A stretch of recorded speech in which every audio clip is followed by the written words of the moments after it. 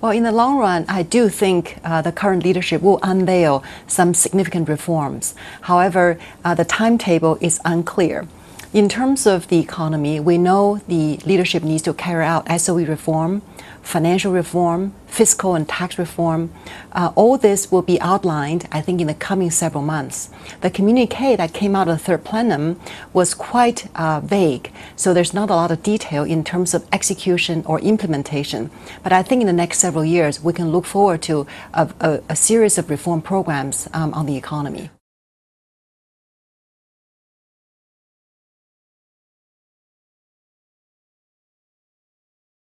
Well, there are so many. To highlight a few, I would say number one would be financial reform, and that's interrelated with SOE reform. In terms of financial reform, I think by 2020, the Chinese currency will be a freely traded currency.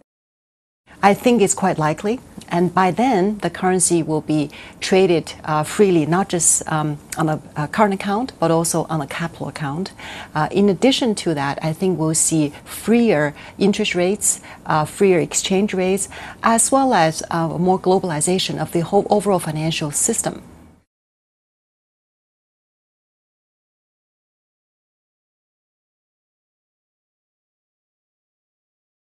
Well, the wording wasn't very clear regarding the state-owned enterprise reform. However, we all know reforms are very much needed in the state-owned sector, especially in some of the heavy industries where you have lack of investment efficiency, you have lack of profitability, and also a lot of wastage, frankly, of resources in terms of energy, in terms of bank lending.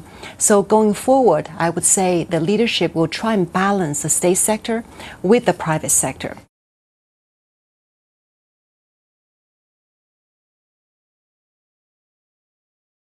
Well, I think, the private sector and the state-owned sector can coexist alongside each other. But what we need is more of a level playing field, meaning the private sector and small and medium-sized enterprises need to get more funding, more financial resources, more tax support. Just in general, they need to get more resources. And after all, the small and medium-sized enterprises and the private sector economy are becoming much more important despite the headwinds.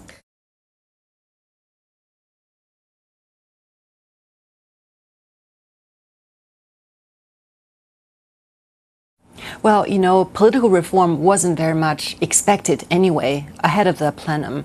However, in terms of the economy, I do think this leadership will set afoot some major reform programs in the coming several years, not in the coming several months. We all need to be a bit more patient.